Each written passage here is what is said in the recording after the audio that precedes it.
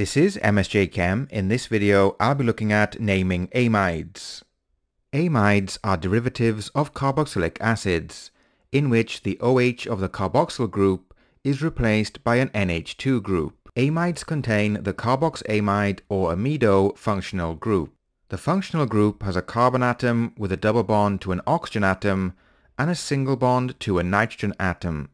The nitrogen can be bonded to hydrogen atoms or alkyl groups. In this table we have the boiling points of the first three primary amides. As we can see, the boiling points are quite high. The reason for these high boiling points is that amides can form hydrogen bonds between their molecules. In addition to having high boiling points, they are also soluble in water, and this is because they can form hydrogen bonds with water molecules. So next we'll look at how to name primary, secondary and tertiary amides. So we'll start with primary amides, which are named by replacing the OIC of the carboxylic acid name with amide. A 1-carbon carboxylic acid would be named methanoic acid, so we replace the OIC with amide. So this molecule is named methanamide. With 2 carbon atoms we have ethanamide, and with 3 carbon atoms we have propanamide.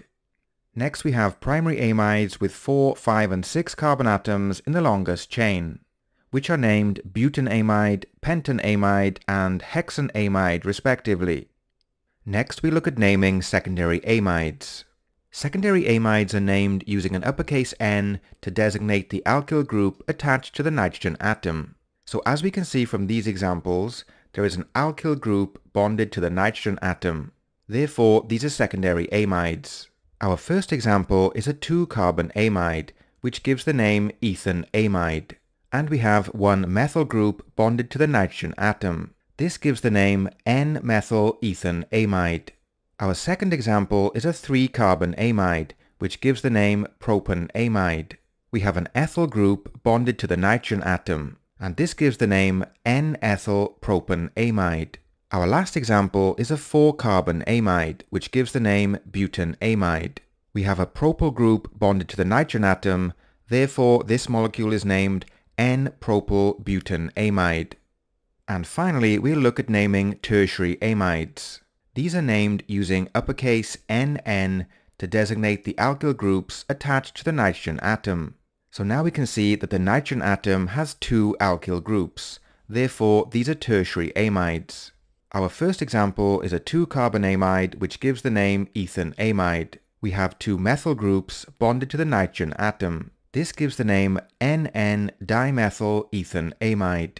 In our second example, we have a 3-carbon amide, which gives the name propanamide. We have 1 ethyl group and 1 methyl group bonded to the nitrogen atom. We put the alkyl groups in alphabetical order, so this molecule is named N-ethyl N-methylpropanamide. In our last example, we have a 4-carbon amide, which gives the name butanamide. And we have 2 ethyl groups bonded to the nitrogen atom. This gives the name NN-diethylbutanamide.